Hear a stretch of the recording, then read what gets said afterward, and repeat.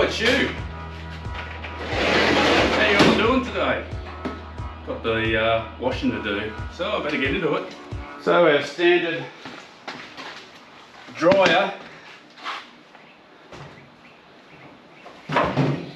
is going to be doing a load today, and I'm going to run it directly off my batteries.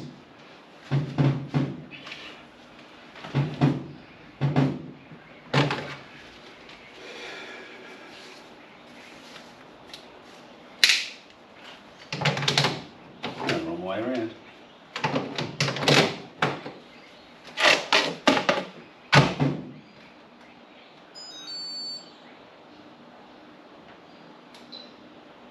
I'll give it an hour. We've got our inverter, Growatt. I've only got one at the moment, but I'm thinking later on if I can afford it, which will probably be another year so, or less, I'll buy another one. Now, if I haven't shown you yet, you can use the up and downs to check what the voltage of the battery is. So you can press that. So I've put out 6.6 kilowatt hours from the solar array on the roof so far, and it's only putting out 0.2 to 0.3 of an amp off the solar array. So that at 334, so we're probably looking around about 65 watts, which isn't much, but it's winter here. We've got overcast cloud, which is everywhere, and it's pretty cold, so I'm pretty impressed with that. It is charging off the solar at the moment, and if I look at if I turn the dryer off, it's an LG dryer, and it is using 2 kilowatts per hour, 2. So we had it up the house and we were getting big bills. So I brought it down here. There is other stuff I want to bring down to the shed, because the shed's off grid, and try and see what they're all kind of rating out at, so that we can work out how to reduce our cost.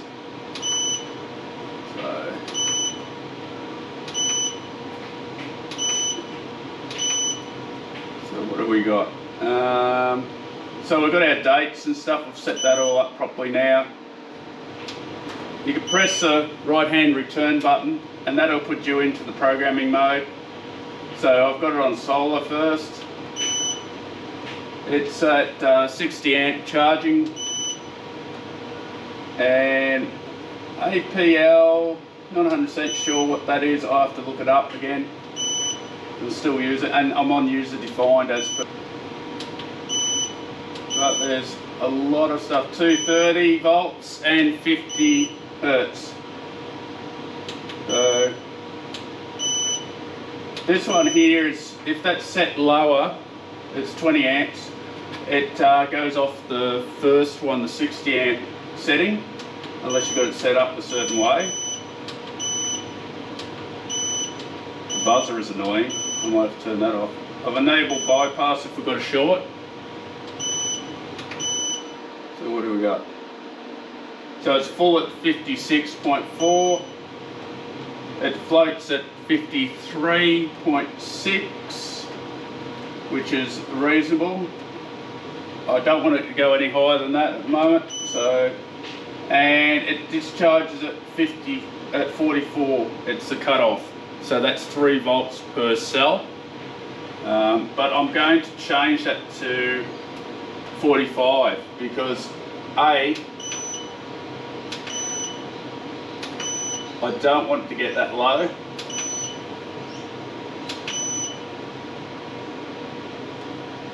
And that's what I wanted to do today. And then you can do a dressing. The dressing here is for if you've got more than 1 Growatt and you're connecting it up.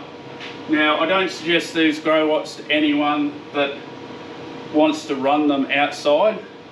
We've got all these holes in the sides of them, and to tell the truth, there's about 3 communication circuit boards here connecting to that, plus ribbon cables running in here, and there's a big slot, square slot out of the top unit, and there's also holes up the top to bring air in and blow it out from the fans down at the bottom. So this is definitely an inside your house jobby. If you get the other ones, like for grid tied, they're totally sealed and they put up a lot more current. Now I haven't taken this off yet, which I should. Oh yeah, now that is cool. That is really cool. And this bit here, oh yeah, that's beautiful. Need to wipe that down. We'll get a wipe and wipe that down later. So already getting a bit of dust up the top. Keep a wipe on it, I suppose.